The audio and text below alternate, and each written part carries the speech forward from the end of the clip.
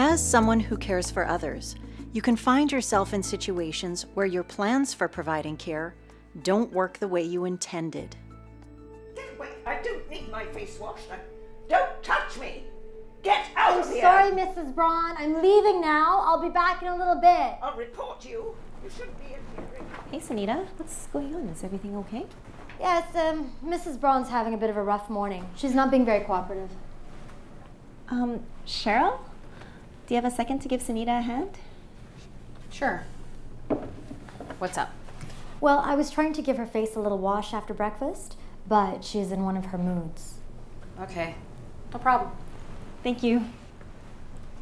Okay, so let's approach her slowly and just get in there and wash her face and leave as soon as we can. All right. And just watch for her hands. She gets kind of grabby, okay? All right. What are you doing in here? The solution is often to get another worker to help without understanding why the plan didn't work the first time. Get out! Get out and don't come back!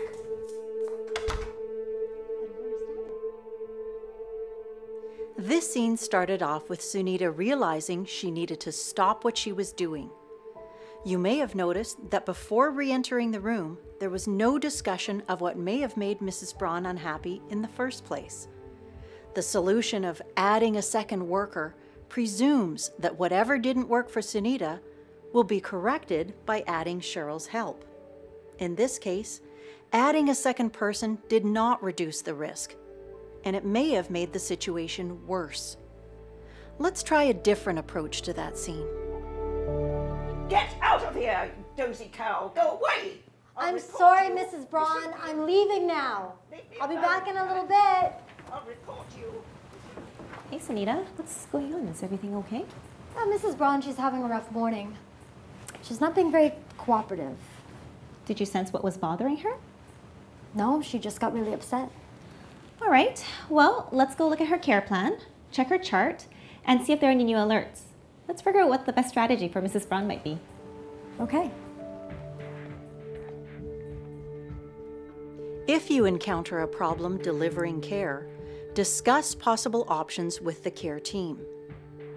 If the strategy involves adding a second person, define a specific role for each worker. In this case, Sunita will enter the room first and determine if it is safe to proceed.